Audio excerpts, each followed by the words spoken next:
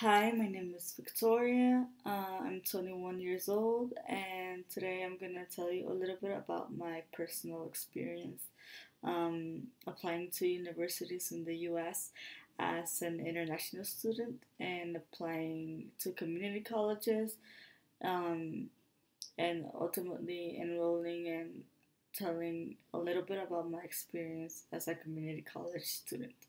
To give a little bit of context, um, I'm from Venezuela and Colombia.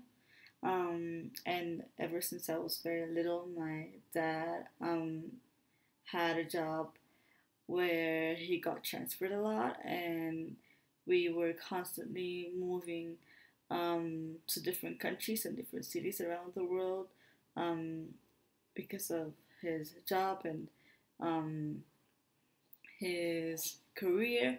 So um, when I was 2 years old, I moved to for the first time. I was born in Venezuela, and when I was 2 years old, I moved to Colombia. And at the time, I kind of just went to um, daycare, and I was very little, so I didn't go to school yet. But then, when I was 4 years old, my family and me moved to Houston, Texas, in the U.S. And so I was already 4 or 5 years old, and I started going to preschool in the U.S. and I started to learn English. So that's where I really started learning English because my first language is Spanish. Um, and after that, we kept moving to different countries like Brazil and Peru and Colombia again. Um, but my parents always kind of put me and my siblings um, in international schools and American schools that adopted the American curriculum and were bilingual. So I basically grew up going to school in English, and I had like a lot of American teachers growing up, and so that's how I like became bilingual and got used to the American education system. Um, and so when I got into high school, I kind of knew that if I attended an American school my entire life and my entire school um, school life, um, I wanted to, continue with that and go to college and university in the U.S. And so when I was around 17 in my junior year of high school, um, I decided to apply to the US and Canada. And I applied to Florida International University in Florida, and I applied to University of Calgary in Canada. Um, and basically, my SAT scores, to be honest, weren't that great. I'm not good at taking standardized tests, and it's not because I don't know the content or because like I don't understand the the topics and or any of that. It's because um, I kind of need more time to process the information and to kind of demonstrate my knowledge. Um, to me, the SAT was and other standard tests are very fast paced, and I kind of just need a little bit more time. Um, and I just demonstrate my knowledge in other ways. So for me, the SAT wasn't the way or the best way for me to um, demonstrate my academic abilities. So I ended up getting a 10-10, I think. I think 10-10 was my score in the SAT. So that was not good. Um, and for that reason, I got waitlisted at FIU, um, at Florida International University. However, um, I got accepted to the University of Calgary in Canada because in Canada they don't require standardized tests and they don't require the SAT or anything like that. They just looked at my high school grades and my extracurriculars and other factors, so that helped a lot, and I was accepted. Um, and I was kind of very excited to go, and very, like it was kind of my dream. Like honestly, ever since I was a freshman, I always knew I wanted to go to college in the U.S., and it was like one of my biggest dreams. Um, and I just wanted to kind of be independent and live in the U.S. or in North America, and go to college and live in dorm and make friends and all of that. Um, so I wanted to have that experience, and throughout high school, going to college in the U.S. or in North America, or the U.S. or Canada, became basically like my dream. And so I got very pumped and like very excited when I got accepted to University of Calgary. And basically, I applied for the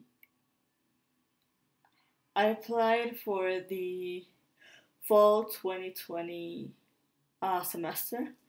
I had graduated in the summer of 2019, um, but at the time, my family was moving to Colombia again. We were living in Venezuela up to that point, and we were moving to Colombia again. And my parents kind of didn't want me to leave for college, and while they were moving to Colombia at the same time, because like we were all moving to different places, and it was a little bit chaotic. And so then going to Colombia and moving and finding an apartment, and then me moving into college and by myself. So they decided to that it would be best for me to wait and to take a semester off. Um, and so originally I had planned um, to apply for spring 2020. However, I didn't realize that in Canada, um, you can't you can't kind of um, start start your university career um, in the spring semester. You kind of have to start in the fall semester. You can't begin in the spring semester, so that meant that I would have to wait like an entire year, and um, not just a semester like I had planned to. So um, during that time, I worked at a call center here in Colombia, and I just kind of got a job and earned a little bit of money during that time. Um, and then I applied and I got accepted to the University of Calgary for fall 2020. And the issue was my family could honestly not afford sending me to the University of Calgary, and could not fund my studies because tuition was about $20,000 a year, which is very expensive, and my family doesn't have that kind of money.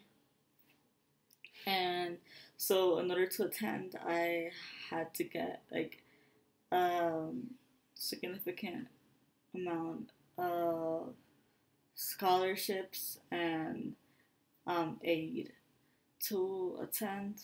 Um, and I applied to all of the scholarships that I could and that I was able to apply to. Um, and I kind of had confidence in myself because I have very good grades and like I had very strong extracurricular activities, and the university like sent me an email saying that I was like a strong applicant and that they identified me as a strong applicant. And so I kind of thought that I could get a scholarship and go to Canada.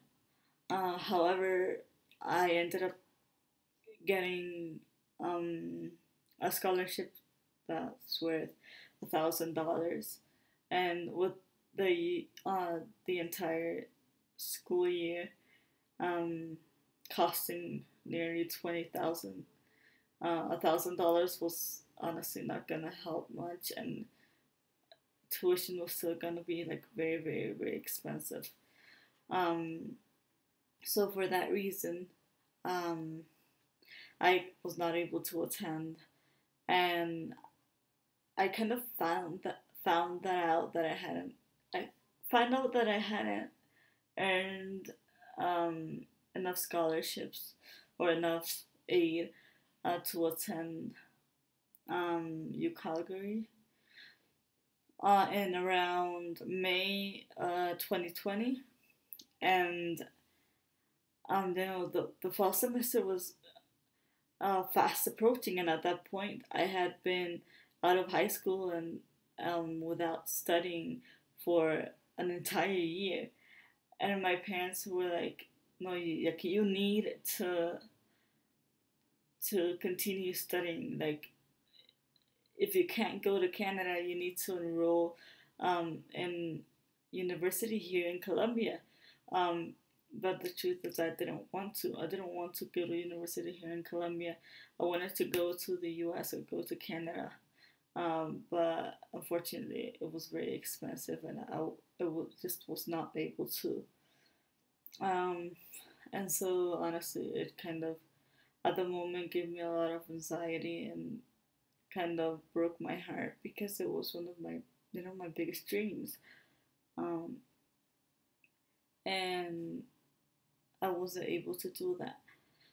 Um, so I enrolled in university here in Colombia. Um, and I enrolled as a music major because music has always been one of my passions. And although I had originally intended to study anthropology, um, music was also something that I was very passionate about, and I thought that the music curriculum was stronger here in Colombia than the anthropology curriculum, and that it was a better option for me to study here in Colombia. So I ended up just going for music, and I studied music for a year, so 2 semesters. And honestly, it was one of the most stressful years of my life. Um, like I took, I don't know why the curriculum told me to take 17 credits each semester, and that was kind of a disaster, like a total disaster. I was way too overwhelmed. I didn't even know how I was gonna turn everything on time. Um, I didn't know what I was gonna do, and I was super stressed and super overwhelmed. Um, and so after my first semester, I decided, I would try again and apply to Calgary again and apply for other scholarships once again. And so that's what I did. and I applied again for the fall 2021 semester. Um, and yeah, I applied for fall 2021, and I just kept studying and um, kept going to college. Um, and in May 2021, again, I find out that I had been admitted once again to the University of Calgary. Um, but just like the last time, I didn't receive the necessary aid, monetary aid to attend. So, I was kind of in the same position, like I was the first time I applied. And, I just kind of got like extremely devastated in a way. And I knew it would be kind of hard for me to go to university in the US, not only because of my SAT scores, um, but also because universities in the US were as expensive as the ones in Canada, or maybe even more. So I knew that university in the US was not like a viable option for me either.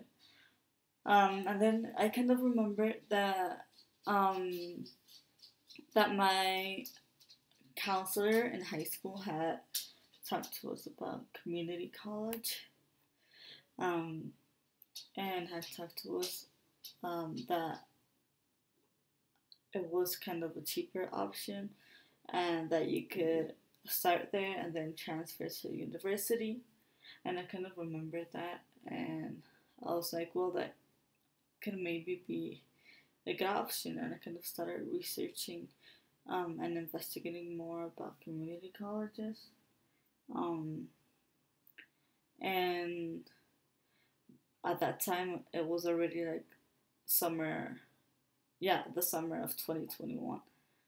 And I, decided I'm gonna apply to community college. It's much more affordable. It might be a great option for me to still study in the U.S. Um, and that's what I did.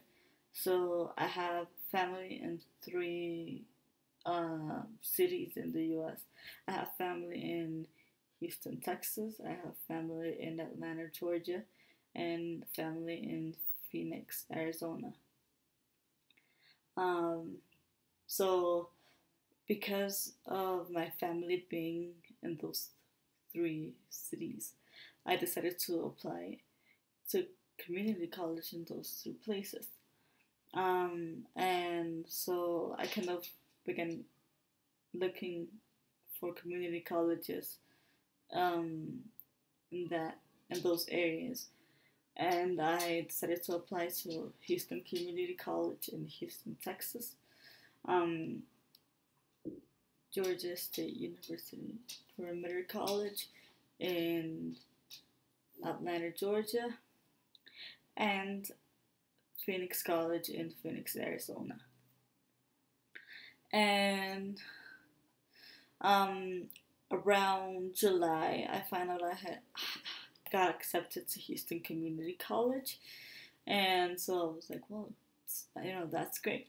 Um, I will, be attending college uh, next semester in the U.S., and like everything's gonna be fine. And then I applied to Georgia State University Perimeter College and Phoenix College, and around October and November, I found out that I got admitted to both of them. And at first, I knew I preferred either Phoenix College or Georgia State University Perimeter College. Um, Houston Community College was kind of my last option. And I kind of just started looking for rankings and looking for um, yeah, different rankings and different community college listings, and kind of trying to find out which one was better technically.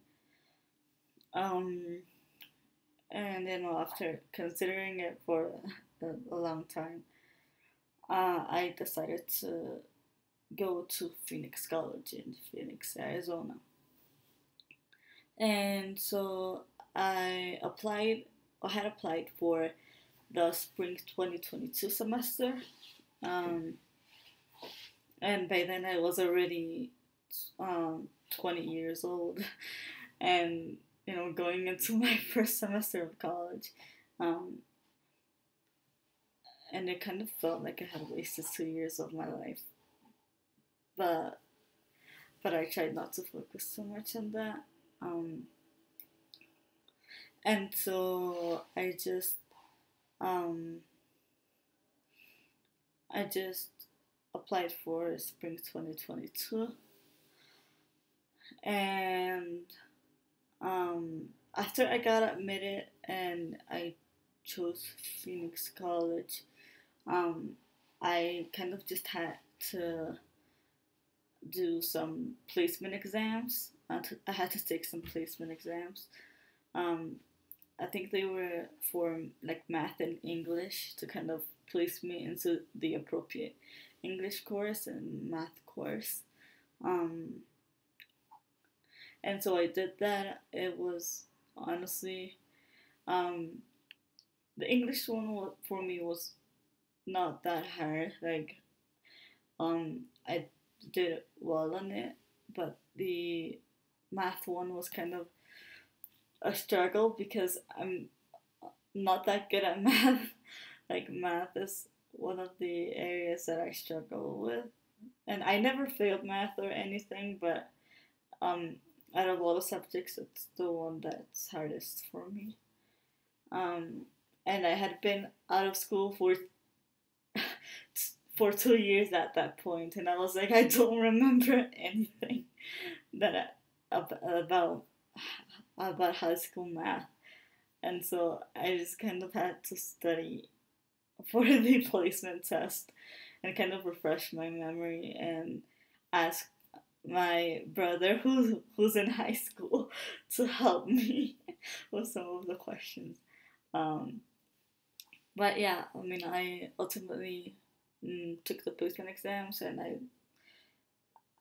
in the end I did well in both of them, and I placed into regular college level courses. Um, and honestly, in order to get admitted, like even as an international student, they didn't ask me for much. They asked me for my transcripts, for my high school diploma, for a copy of my passport or identity document. But yeah, since I'm an international student, I don't have an American ID. So I used my passport. Um, and I and I had to fill out like an application with my information and with the program I wanted to study, and I chose anthropology this time because that's what I originally wanted to study. So it was pretty easy. The application process was pretty easy, and to be honest, the advisors and the um, recruitment people and the international officer and you know and all the people who helped me apply and enroll like were very very very kind. Like they were super welcoming, super kind, super lovely, and that automatically like made me love Phoenix College um, from the very beginning. And um, at first I had planned to attend Phoenix College in person, and move to the U.S. from Colombia and get my student visa. However, a few months prior, I had been diagnosed with OCD, and so my family wanted me to get treatment for that, for my obsessive compulsive disorder, and they wanted me to get better and to um, have a significant improvement before moving on my own and moving again by myself. Um, so I decided to start my education virtually. So I enrolled in online classes at Phoenix College for spring 2022, and um, everything went smoothly. And this past January, um, I started my semester, and so far it has been great. Honestly, like I have had absolutely no problems, and I have kind of enjoyed it a lot. Um, it hasn't been difficult for me personally. Like I feel like um, it isn't that much harder than high school, like for me. And I've been doing well. And I actually, um, I I've been getting all A's in my classes, so so that honestly has me really happy. Um, yeah, I've been able to get all A's, and even though there's still about 4 weeks, about a month left for the semester to be over. I have all A's, and I hope to keep it like that until the end of the semester in a few weeks. But yeah, it has been a great experience. All the professors have been super, super lovely and super, super kind, just like the advisors and just like the enrollment staff and everybody at Phoenix College. Honestly, I've had an amazing experience, um, and I have loved it so far. And the truth is, I had planned to go in person uh, and move to Phoenix this coming fall in August, but due to you know kind of logistic and personal reasons, I'm not gonna be able to go in person in the fall either. I will have to postpone it again until next spring. And hopefully I will not have to keep postponing it, but I hope that I will be able to attend in person next January. Um, but yeah, honestly, it has been great and like amazing in so many ways, and I have just like loved it so much. And I don't know why there's so much stigma behind community college. Like it's really, really amazing. And I think honestly in a country like Colombia or in my country, like anyone would be so grateful to attend college in the U.S., even if it's community college. Um, all education in the U.S. is high quality education, even community college. So I honestly, when I saw how much stigma um, surrounded community college, I was kind of taken aback by that. I was kind of, why is there so much stigma around it? Um, it makes no sense. Um, and honestly, I did really, really well in high school. I did a lot of extracurricular activities. Played sports. Um, I played sports. I was in my school's tennis club. I did community service. I joined a lot of clubs during high school.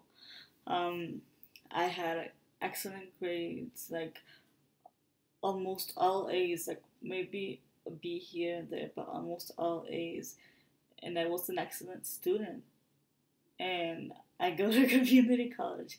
Like not everyone who goes to community college failed high school or is a bad student or um, is a failure academically. Like again, I did really really well in high school, and um, I was always like a very good student.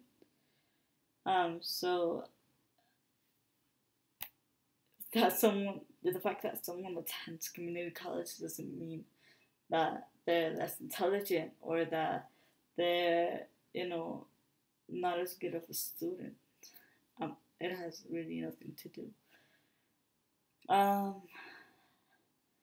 but yeah, I kind of wanted to share my experience, and I look forward to moving to the U.S. I look forward to moving to Phoenix um, next year, and I'm very excited about it, and I'm very excited to finish my semester strong and to finish getting better with my OCD so I can um, finally move and attend in-person classes.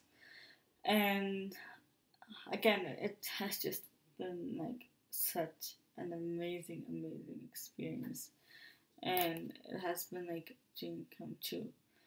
And the only thing left for this dream to um, kind of come true to its fullest extent is for me to actually move to the US and attend in person classes, which hopefully I will be doing soon. Um, and after that, I do plan to transfer to a university. Um, I've been considering Arizona State University. Um, so I plan on transferring to complete my bachelor's degree. Because at community college, you obviously I get your associates, but I do want to get my bachelor's degree and um, kind of um, go to school the 4 years that I need to get my bachelor's. And I even want to get a master's. I think it would be a great option for me. But I mean, I'm maybe thinking too far ahead, but it's okay. But yeah, for now, I plan on getting my associates and then transferring to get my bachelor's degree in anthropology. And so I'm very excited, and um, going to community college obviously saved me a lot of money and kind of ensured that I can graduate and that I can afford going to school in the U.S. Because if it wasn't for community college, I just wouldn't be able to afford it. So, you know, that's the end of the video. Let me know what you think in the comments or any similar experiences that you've had, or um, let me know about your personal experience with college or with community college or with university, or if you're an international student, let me know about your experience as well. I would love to know that. So yeah, thank you so much for listening. If you've listened to the end of this video, I really appreciate it. It's been very long. I'm sorry. But yeah, I hope you have a great day, and um, again, leave any comments that you have and any experiences that you have below, and I will respond as quickly as I can.